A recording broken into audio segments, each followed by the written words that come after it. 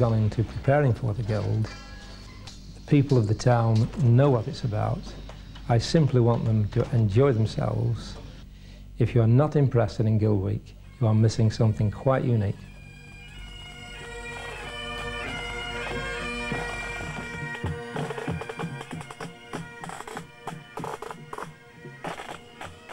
This is the biggest occasion where we have been able to involve ships.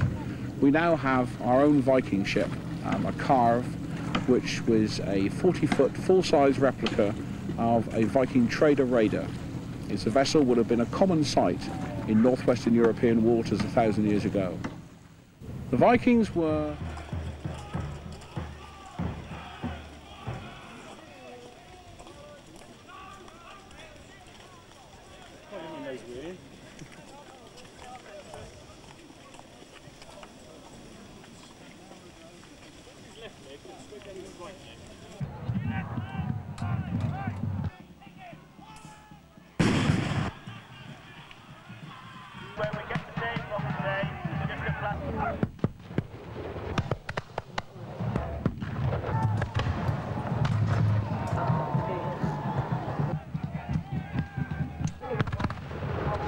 the royalist flag now.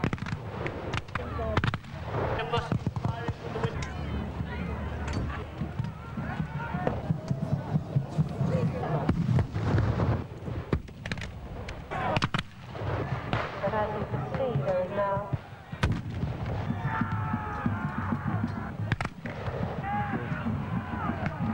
battle like this, unless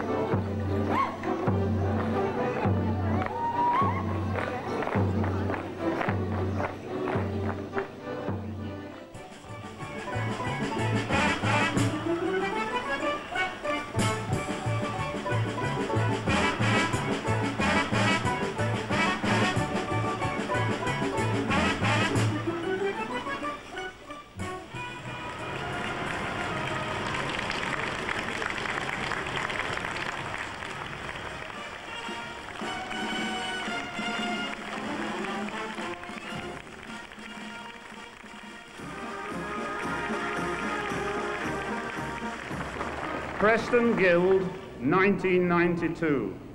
The Mayor of this borough of Preston hereby giveth open knowledge, monition and warning to all and every the free burgesses of this borough, as well inhabitants as foreigners, to this town upon Monday, the 31st day of August, next coming, being the Monday next after the feast of the decollation of St. John the Baptist, at which feast a guild merchant within this town have hereto been held and kept every 20 years. And now likewise, upon the day aforementioned, a new guild merchant is appointed to be holden and kept according to ancient custom and of divers charters and grants, heretofore made, granted and confirmed to the mayor. The Guild Court is the central feature of the Guild itself.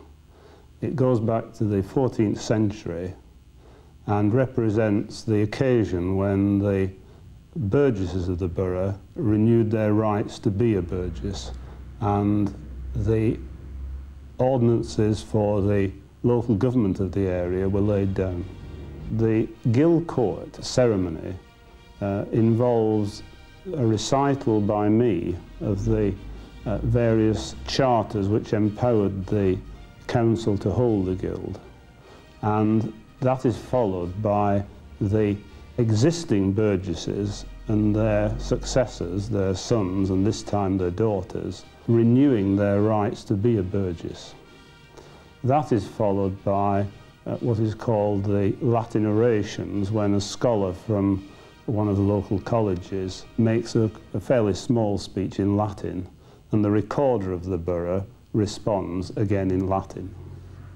On this occasion, there will then be a short adjournment, and then there will be a religious service to end the ceremony. Oh yay! Oh yay! Oh yay!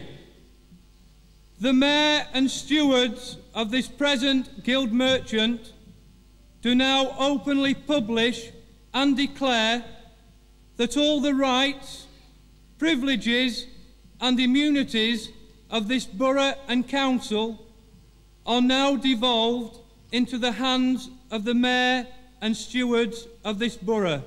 I will now call out the names of leading burgesses from the Guild Roll of 1972 who are seated on the platform, and do hereby request them to rise and bow when their name has been called, to signify that they wish to renew their right of freedom of or within this borough. Ralph John Asherton of Downham Hall, Clitheroe, the Right Honourable Lord Clitheroe, peer of the realm, son of Ralph, Baronet, deceased.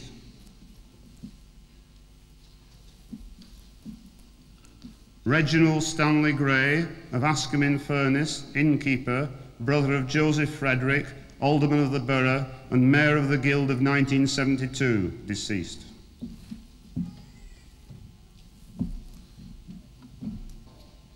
Those burgesses and sons who are present are requested to rise and bow when their name has been called out, in order to signify that they wish to renew their right of freedom of or within this borough. Christopher Parkinson of Kendal. Catherine Elizabeth of Birmingham. James David.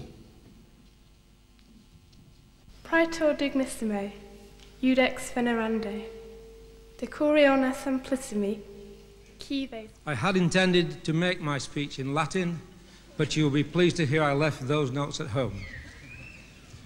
I address myself not only to distinguished guests and ladies and gentlemen, but to the very young people and the children in arms who have been entered into the role of burgesses this morning. They are the link with the next Preston Guild, and that is extremely important.